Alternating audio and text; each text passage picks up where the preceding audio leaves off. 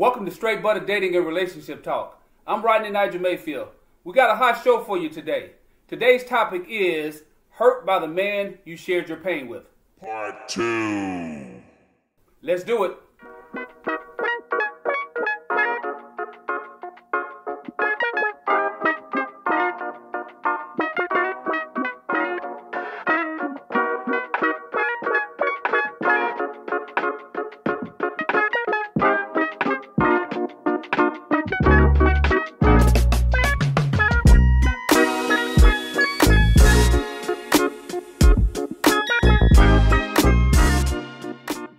All right, welcome back to the show.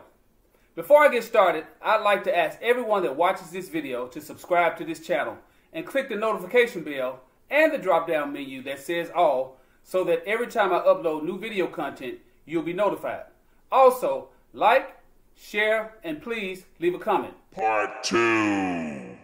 Women, stop posting on these social media sites about you having a fiance of 5 years like everybody's supposed to congratulate you. Now, I see a lot of people being congratulating you, but I'm not going to congratulate you. You living in a fornicating relationship. God ain't clapping his hands, so I'm not clapping my hands. I'm not trying to be judgmental, but ladies, if a man is with you for 5 years and he still didn't marry you, he gave you a ring to shut you up because he knew that was going to be a little extra to give him a little more time with you. Stop with all that posting all that stuff. You're still not married, and when it's all said and done, you're single. Bottom line. So, Dr. Mel, what do you think about that? Ooh.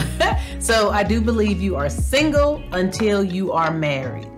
You could have kids with them, you could buy a house with them, you could live with them for 5 years, but you are single until you are married. And you're right about that ring. They will put a ring on that finger just to shut you up and have you on layaway. Extended time. Right. But you know what? I read recently, there was some research done that says that men know within 6 months if they want to marry you or not. Not that they will get married within 6 months, but they know when they meet you within 6 months if you are the woman that they want to be with or not. Because I don't know, I'm not a man. But when you meet women, you kind of put them in a play category or a stay category. Well, I've never seen that research and never read it, but I absolutely agree. For me, when I meet a woman, I'm already sizing her up to see if she's marriage material because I'm seeking marriage. I'm not seeking somebody to just play with. It's easy to find a play toy. I don't want that. I've done that for too long. And so when I meet a woman, I know if she has enough characteristics, enough pros for me. If her pros outweighs her cons, then I say she's a good candidate. Now, of course, you still have to do your due diligence because some things may come out later on where it disqualifies a woman. But I absolutely agree with you. It don't take 5 years for you to realize that. No, I'll tell you, I would never date a woman for a year. I wouldn't date a woman for a year. Right. I wouldn't, because the thing is, a lot of men who date women with no good intentions on marrying them, they're dating them until somebody better comes along. That's how guys are. Not all guys, but a lot of guys do that. So do you remember at the top of the show, you asked me about me dating and if I ever had that heartbreak? And I said, absolutely not. Okay. That's because I did not date anyone for more than 6 months. Okay. Within 6 months, if I realize this relationship ain't going nowhere, he's just stringing me along, or I don't really kind of see him as someone I want to be with, I'm gone. I let it go. Why are we holding on so long until the next person comes along? So I like the word you said, stringing you along. Why would you think a man would string you along? Because you let him. Because you let him. That's not the answer I was looking for. I was looking for a more detailed answer with a little bit more explanation. But bottom line, because you let him. A lot of things that happen, women, you allow it. Absolutely. I mean, if he didn't tie your arms up and force you at gunpoint, you allowed him because you have some type of expectations that this guy is really gonna be the right one. Why are women asking men, so what are we doing? How do you see me? Where are we going from here? Ask yourself that. See yourself going in this relationship. If you don't see yourself going anywhere, you break it off. Well, I just want him to break up with me if he don't want me. You know he don't want you.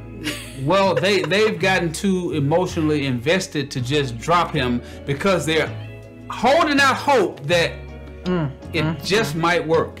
It's not just emotionally invested. You know what they did? They gave him the yams. Well, yeah, they gave him the yams, and really, they got that soul tie. Sex is a bonding mechanism that should be reserved for husband and wife. But when you, especially if it's good, then you don't want to let it go, especially if you have, prior to this guy, you've been single for 10 years and now you're used to getting orgasms, you're used to doing certain things. You don't want to go another 10 years, and so you allow a lot of stuff that 20 years ago you wouldn't have allowed because you don't want to be alone and lonely. It's lonely being in that bedroom and nobody to cuddle with. I understand all that. But let's cuddle in marriage, because that's what God wants us to do, cuddle in marriage. Dr. Mel, what advice would you give women who are suffering from insecurity and low self-esteem, and those who don't know their God worth? I would say take some time to learn how to love yourself. Okay. Seek the word on what God says about you and who you are. Because if you have a low self-esteem, the worst thing you could do is get into a relationship, because that person will be able to do so many things to you, and you'll allow so many things. You'll stand for the foolishness just because you have low self-esteem and you suffer from insecurity. So get your self-esteem up, get your confidence up before you get out there dating. All right, that's great advice. Great advice. Now, are there any closing remarks you'd like to make to my female audience relating to this topic? Just take your time and unpack everything and just lay your heart on the line for these women, because they're suffering and they're in need of sound Christian biblical therapy. And I believe that with what you've said already is helping some of them already, but they need healing for their spirits, their souls, and their bodies. So there's one thing that I definitely want to leave them with is stop playing wifey. Stop playing wifey for these men. I know you've been told, and this is a trick, and these words have been said, how will he know I'm a wife if I don't do all the wifely duties? Well, let me tell you this. Being a wife is not about what you do. It's not about me cooking and cleaning and chasing children around the house. He didn't marry me for that. He married me for the characteristics, the characteristics and the benefits that I bring to him. I know y'all hate, what do you bring to the table? But that's the question. What do you bring to the table? Are you good at resolving conflict?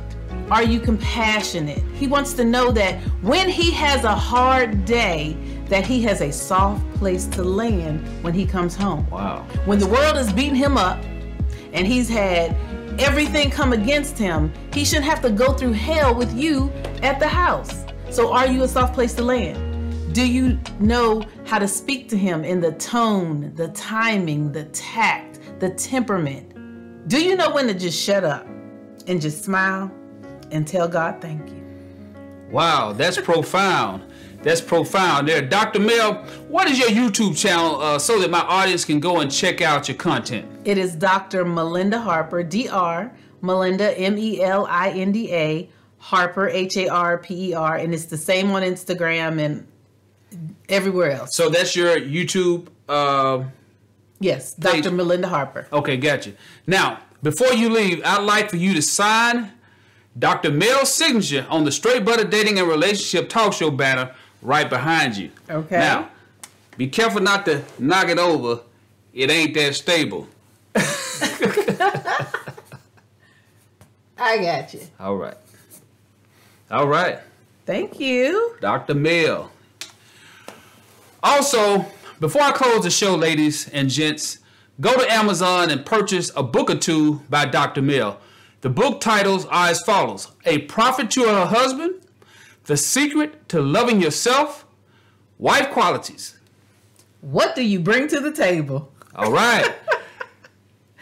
Also, her most recently released book, Wives in Waiting, 30-Day Journal. Yeah. I will list these book titles in the description section of this video. Now, in closing, here's my golden nugget. You always want to put yourself in an environment that will help facilitate your best chance to succeed. Well, Dr. Mel, I'd like to thank you for coming to the Straight Butta Dating and Relationship Talk Show. And I hope that you come back anytime to speak on any topic that will be beneficial for everyone's greater good. Let's give Dr. Mel a round of applause. Thanks for coming to the show. God bless you.